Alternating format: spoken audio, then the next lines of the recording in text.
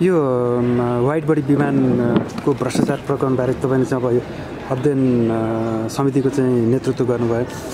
यसको प्रक्रियाबारे बताइदिनुहोस् न, यो कसरी सुरु गर्नुभएको थियो, यहाँसम्म आइपुग्दाखेरि चाहिँ यसको चरणहरू कुन कुन चरणमा कसरी अध्ययन गर्नुभयो यसबारे बताइदिनुहोस् न।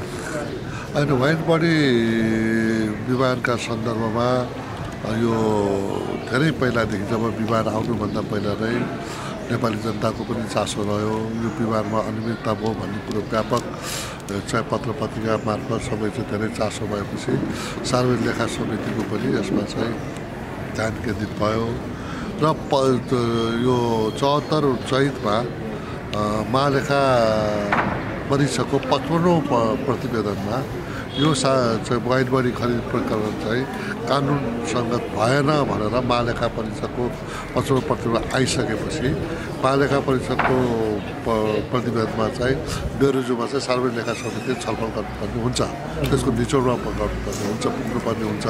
त्यसैलाई आधार मानेर सार्वजनिक लेखा समितिले मेरो संयोजकत्वमा यसको विस्तृत अध्ययन गरेर एउटा उपसमिति बनायो, जुन उपसमितिको आज हामीले रिपोर्ट बुझाएको छ। यो प्रतिवेदनमा तपाईँहरूले जुन तथ्य तथ्याङ्कहरू विवरण राख्नुभएको छ, यसको उपलब्धताको लागि कतिको कठिनाइ थियो?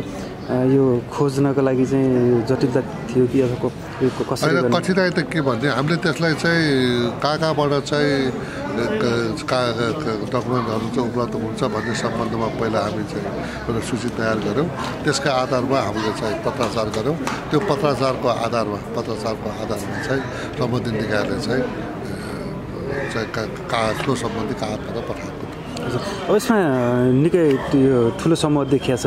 तपाईँहरूले अध्ययन गर्ने बेलामा दबाबहरू पनि आएको थियो कि? होइन, दबाबसँग त दबाब आएन। दबाबसँग त हामी त्यसको राख्दैनौँ, सरकार राख्दैनौँ। हामीले आफ्नो चाहिँ जे हो हामी पूर्वाग्रह पनि राख्दैनौँ, दबाब पनि सहदैनौँ। जे हो चाहिँ एक्चुअल जे हो त्यसैमा चाहिँ हामी निर्णय गर्छौँ। हजुर, यो अध्ययनको क्रममा तपाईँले फेला पारेको मुख्य कुराहरू बताइदिनुहोस्। अब मुख्य कुरा त चाहिँ यो जहाज खरिद गर्दा 24 अरबको जहाज खरिद गर्दा हाम्रो सार्वजनिक खरिद ऐनलाई नै चाहिँ समाप्त पर्ने हुन्छ, त्यसलाई अवलम्बन गर्नुपर्ने हुन्छ। र त्यसमा चाहिँ 236(1) चाहिँ पुरा नयाँ जहाज किन्ने भनेर प्रश्न नेपाल सरकारले दिएको छ जवानी बस्दाखेरि। र जो नयाँ जहाज किन्दाखेरि चाहिँ सोझै निर्माता कम्पनीसँग मात्रै किन्न पर्ने हाम्रो कानुन छ।